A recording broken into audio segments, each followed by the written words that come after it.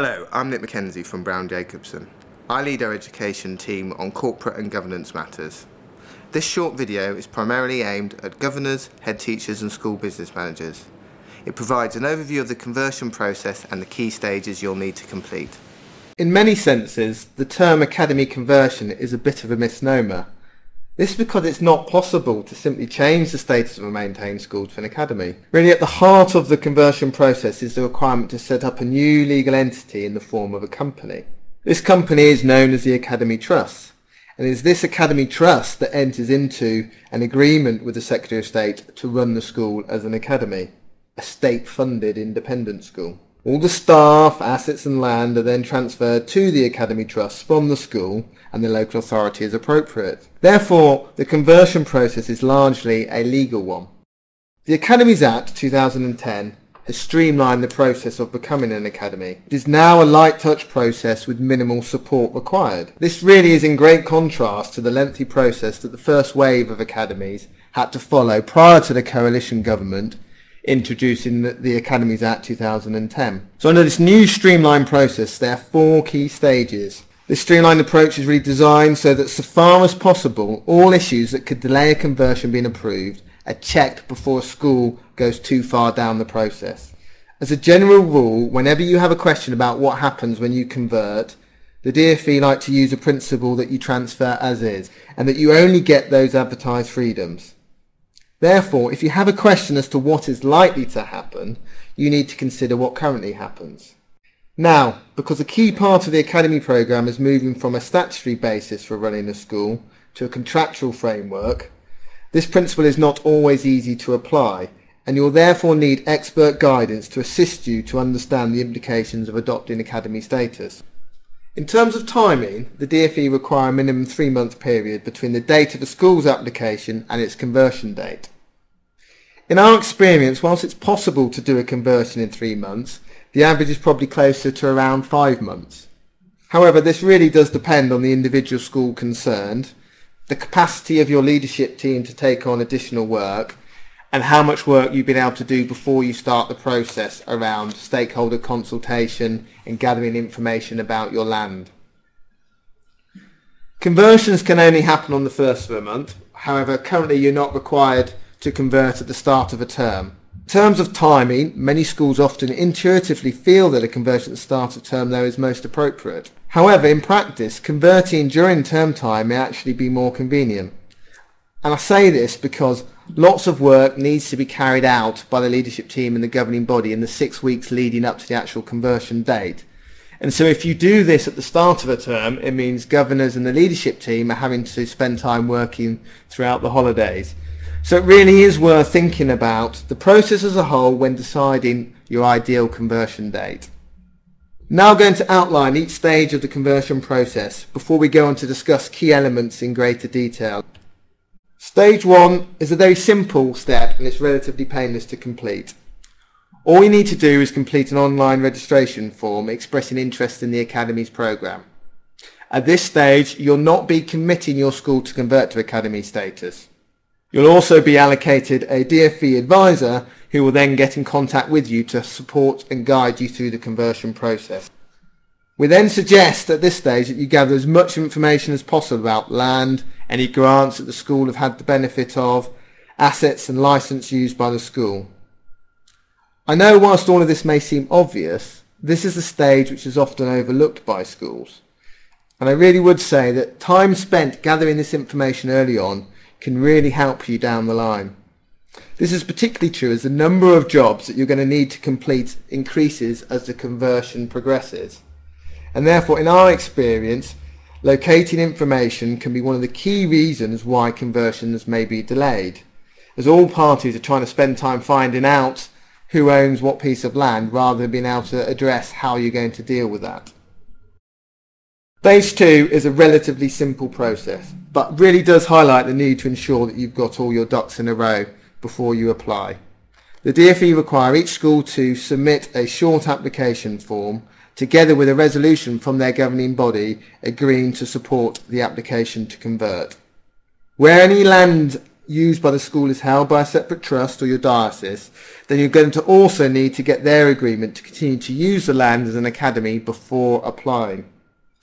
Once the application is received, your DfE advisor will then work with you to resolve any queries they may have on your application, and then they will submit your application to what is known as an Ops Board.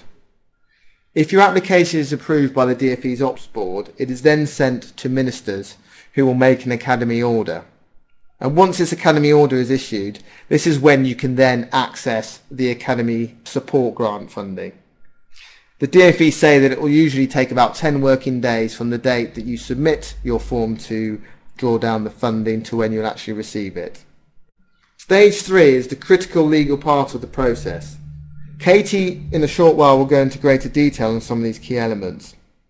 All of these legal steps, save for stakeholder consultation, are supported by model documents issued by the DfE. Whilst it's true to say that the department are not keen on changes to these documents, it really is important that schools are well advised so that if there are any particular issues that affect your school, appropriate changes can be agreed with the DfE. On a number of occasions, it's been necessary for us on behalf of our clients to work with the department and its lawyers to find a mutually agreeable solution so that their conversion can proceed smoothly whilst ensuring the school's legitimate concerns are addressed appropriately. In summary, you're going to need to establish an academy trust, transfer all staff, land and assets to that academy's trust, and then enter into a funding agreement for the operation of the school as an academy in return for the DfE agreeing to fund you as a state-funded independent school. Stage 4 is all about getting ready for your new life as an academy. It will be important to complete a number of registrations with a wide range of different bodies to ensure that the academy is ready to open from day one. One of the key elements you will need to consider is dealing with the transfer of software licenses. As many of you may have already heard about the fees being charged in transferring the SIMS license. So this is something that you'll really need to look at early on in the conversion process. Katie is now going to spend a few minutes exploring the key legal issues every school will need to consider when looking at converting to academy status. Hi, I'm Katie Mickelon, a solicitor in Brown Jacobson's education team. I'm now going to explain in more detail the legal aspects of academy conversion. Governing bodies must ensure that they've carried out an effective consultation with all stakeholders. There are no detailed rules as to the form of this consultation in the Academies Act or guidance from the DfE on this. Section 5 of the Academies Act simply requires that the school's governing body must consult with persons who they think are appropriate on the question of whether or not the school should be converted into an academy. This means that the school must rely on the general principles of public law as to what an effective consultation looks like. We're able to provide more detailed guidance on this, but as a minimum, we recommend that the consultation period lasts at least 4 to 6 weeks, that you make it clear to those you're consulting that you are consulting, and that you seek their views on whether the school should convert to academy status. You must ensure that you engage all appropriate stakeholders, for example, parents and guardians, feeder primaries if you're a secondary, members of the wider community, and so forth. It is important that this is completed before the decision to convert is finally made.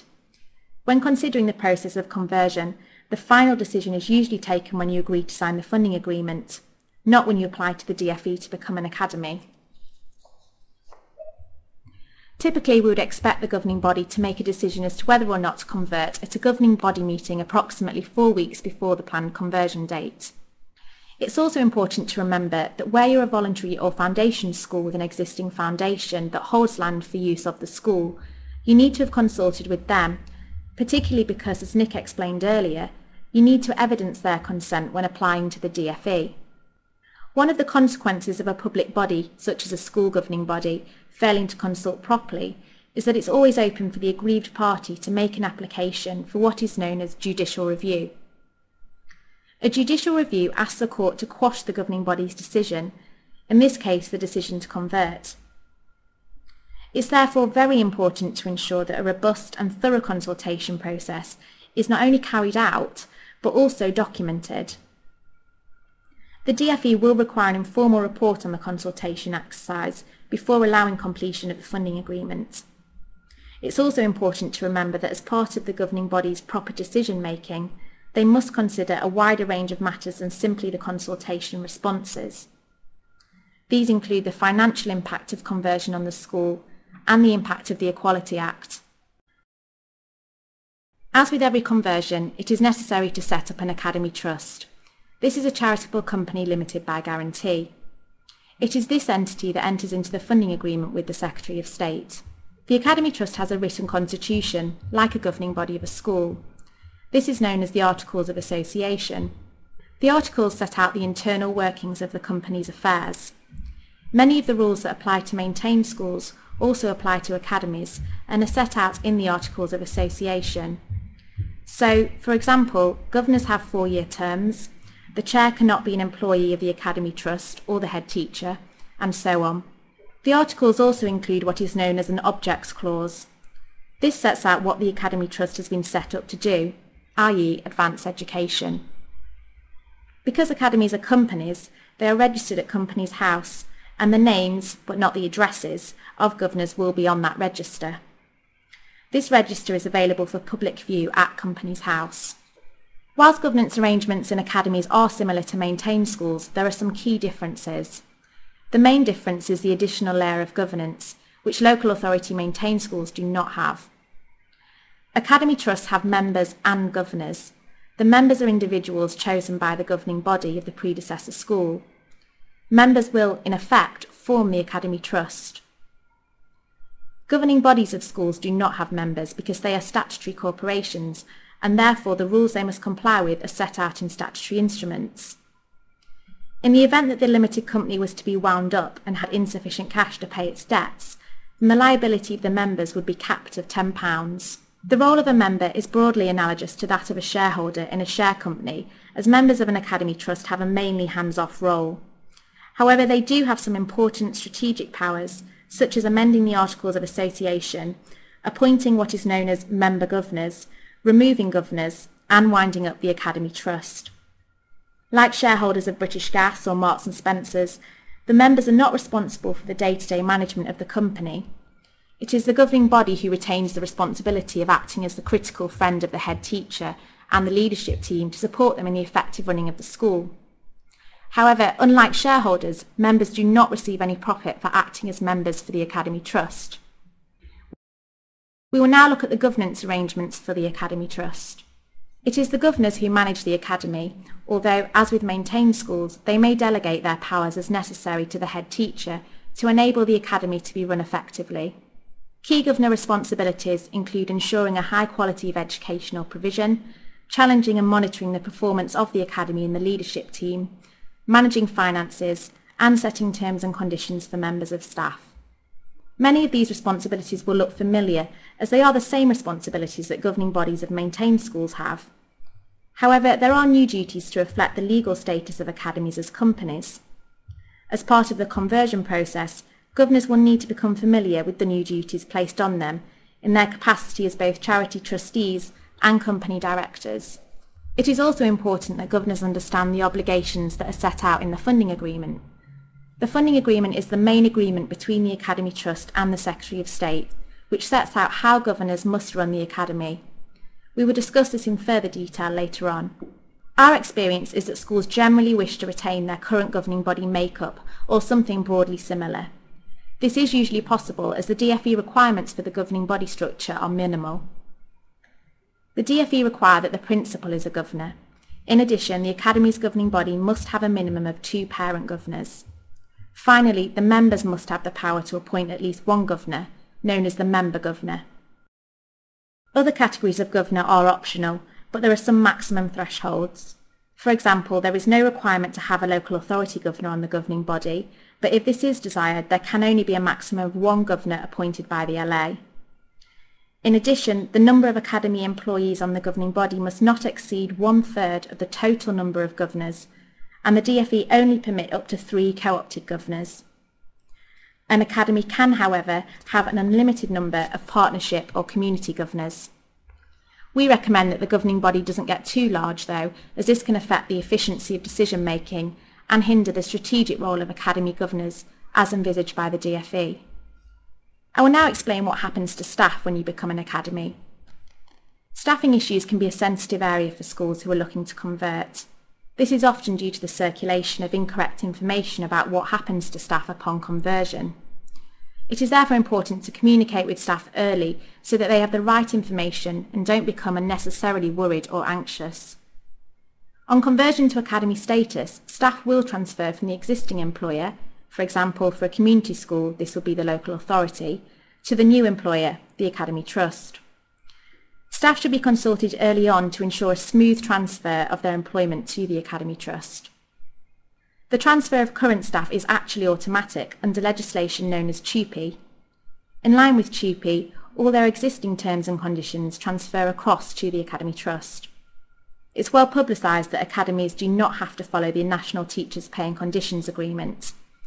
In relation to any new staff joining the Academy after conversion, the Academy would not therefore have to follow the National Pay and Conditions Agreement. For transferring staff, however, the National Pay and Conditions Agreement will form part of their current employment contract, and these terms will therefore remain a term of their contract after conversion. It is important to explore at an early stage whether or not a formal TUPE consultation is actually required. In our experience, for most Academy conversions, only a TUPE process is necessary. This requires that all staff are provided with appropriate information and ensures they are kept up to date with the process.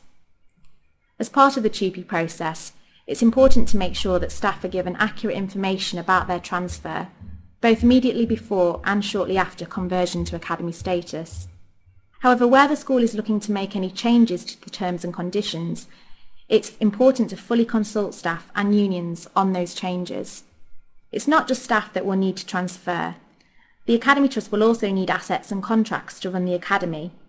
The transfer in assets and contracts is dealt with in an agreement known as the Commercial Transfer Agreement.